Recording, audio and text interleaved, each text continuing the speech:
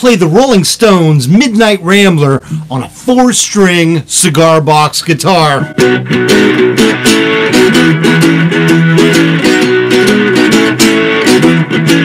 Hey, it's Shane Speal, and I have got the new Red Barn guitar kit from CBGs.com. I'm going to use this in this lesson, but any fretted 4-string cigar box guitar will do in this. And if you want to support this channel, remember, stubbyslide.com. That's where I have all the guitar slides. I have my book, Making Poor Man's Guitars. I even have my own handmade cigar box guitars like this one for sale over there. Check it out, stubbyslide.com.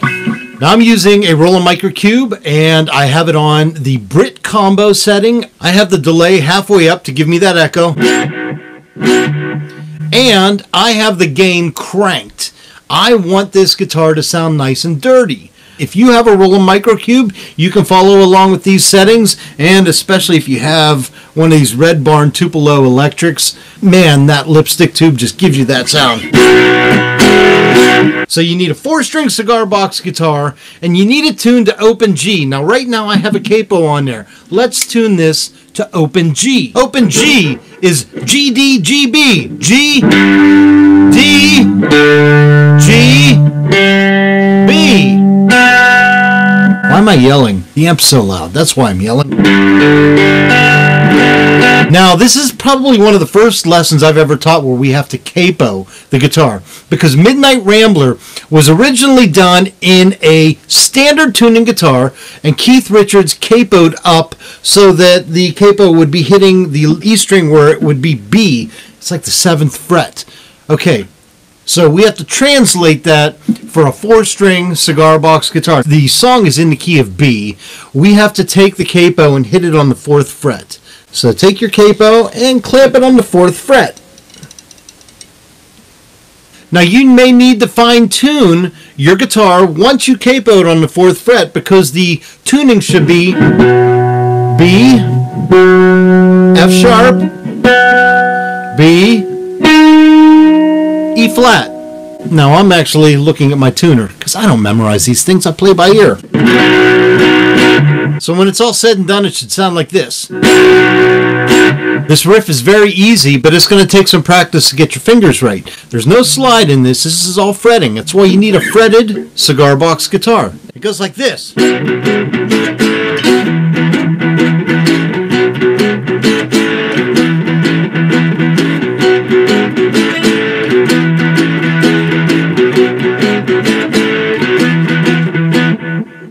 And the chords are B, F,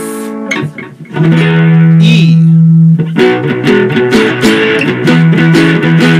So let's show you how to play this. First of all, the first chord is going like this. So you have open strings, and then you just take one finger, 2nd string, 2nd fret. See that?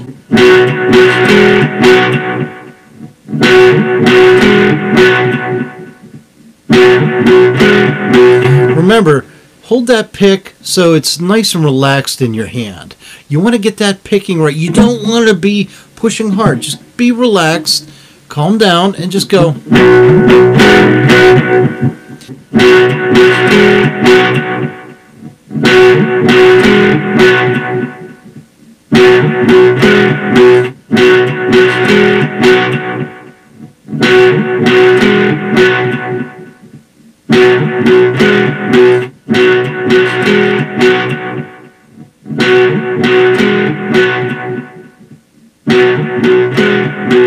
The second chord is this F, and all you do is you have your first finger, 2nd string, 3rd fret, 3rd string, 2nd fret, 4th string, 1st fret. So they're in a little line, this little diagonal line here. 3, 2, 1, and this low string rings out.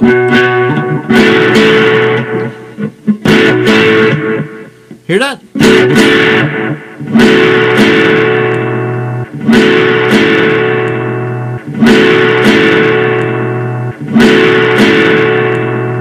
The third chord goes 5 frets up from the capo. Put your finger the whole way across. This is on the 9th fret of the guitar. And you're going to do that blues chunk like you did down here.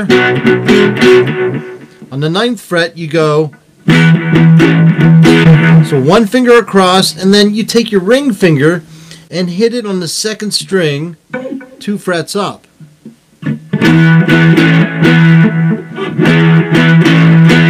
See that?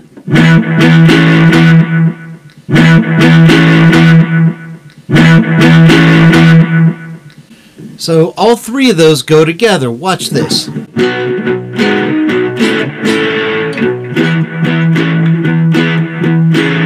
I'm going to slow it down even more. Let's take this at a turtle's pace.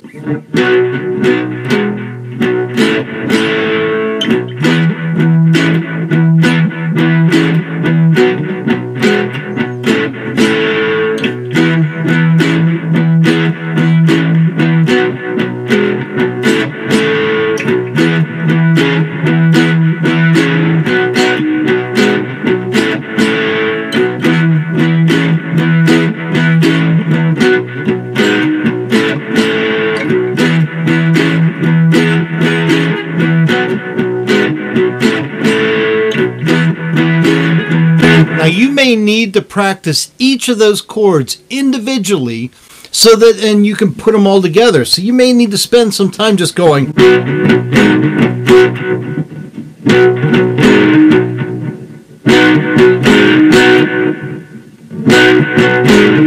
until you're used to that. And then you do the F chord.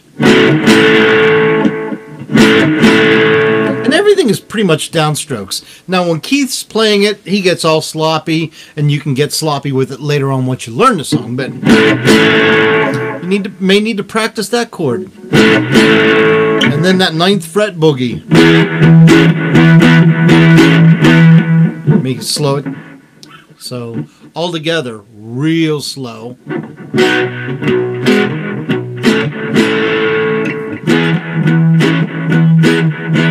And you want to go from one to the next real fast. You don't want to take a break like...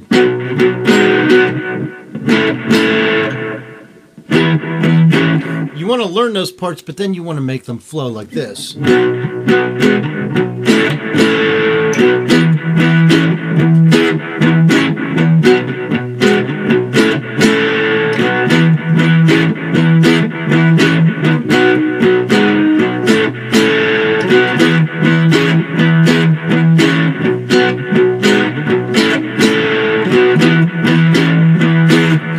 Okay, now there's a second part to it, and Keith goes back and forth between verses, and what he does is he plays it backwards, and to play it backwards it sounds like this.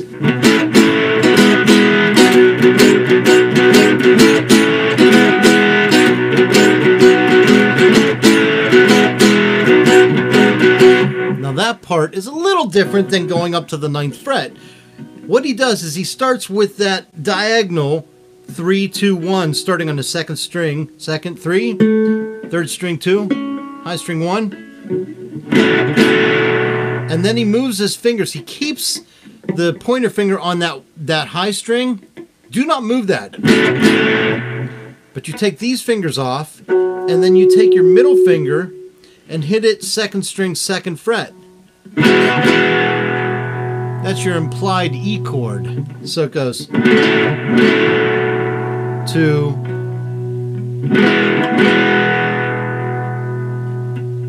then back to the opening chug.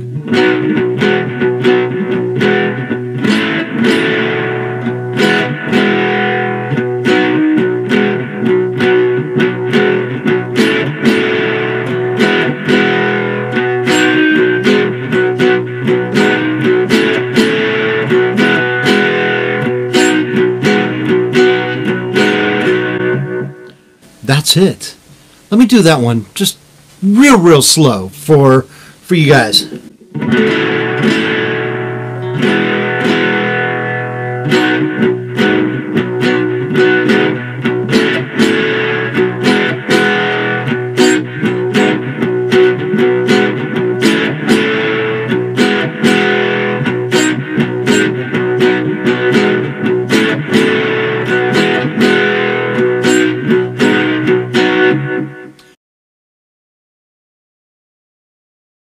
Keith will add some other things to it as well. Like on the 9th fret riff, he'll go.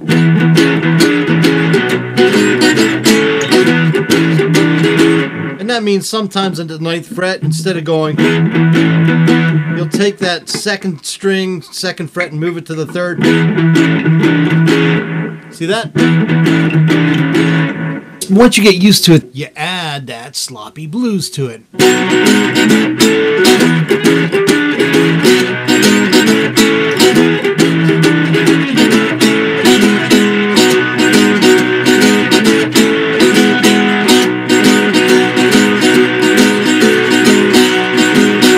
And then in the live version, they start going something like...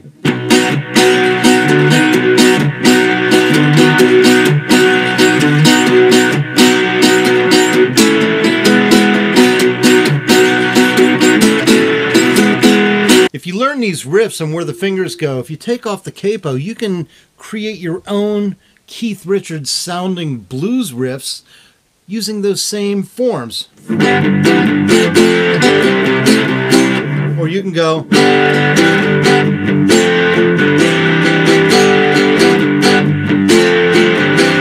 See that? There's that triangle that we just learned. And then to the 2nd chord that we had learned. So 0, 3, 2, 1, 0, 2, 0, 1, open.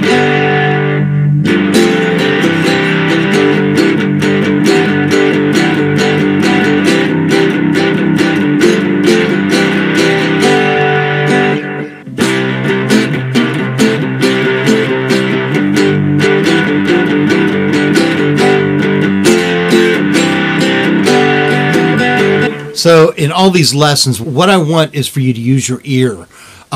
Get used to playing these riffs and then mess around with them. There's no rules in playing cigar box guitar. So what worked on Midnight Rambler, take that capo off, try it somewhere else and see if you can write your own song that's styled after Keith. It's a lot of fun. So have fun with it. So my name's Shane Speal. I want to thank CBGs for helping out in these lessons. This is the Red Barn Cigar Box Guitar Series. These are available in 3 and 4 string. I designed the art. I designed the art to look like an old barn. Find out more about these at cbgitty.com/redbarn. And for cool blues shirts, check out guitarrags.com. Guitarrags.com, all kind of cigar box guitar shirts. A lot of new ones over there too. Thank you so much for watching, and leave a comment below. What songs do you want to learn? I'm listening. My name's Shane Speal. Thank you so much for watching. You take care.